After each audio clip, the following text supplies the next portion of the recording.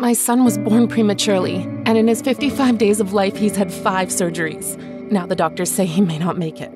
To stay with him during this terrifying time, we've had to leave our other kids with family 2 hours away. I'm recovering from a C-section and sleep in my car most nights just to be near him, or sometimes in a recliner at the hospital. I shouldn't have to decide whether to take care of my baby or myself, but it's simply unnatural to leave him alone in the NICU. Hundreds of children are alone in the hospital fighting for their life because their family can't afford to be by their side. Our community is made up of families who travel to Shreveport, Louisiana for life-saving medical care from some of the most economically deprived areas of the South. There's nowhere in North Louisiana that provides a free place to stay near the hospital. The cost of hotels, meals, and gas are impossible for families already struggling to make ends meet.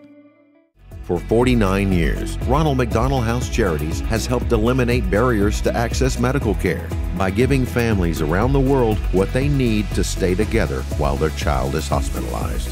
A grant from Yield Giving would help build the first 20-bedroom Ronald McDonald House in North Louisiana and catapult efforts to raise $10 million. When a child is sick, the whole family is sick. The Ronald McDonald House provides families with lodging, meals, laundry, play spaces, transportation, and a community of support, all at no cost. They will never feel alone.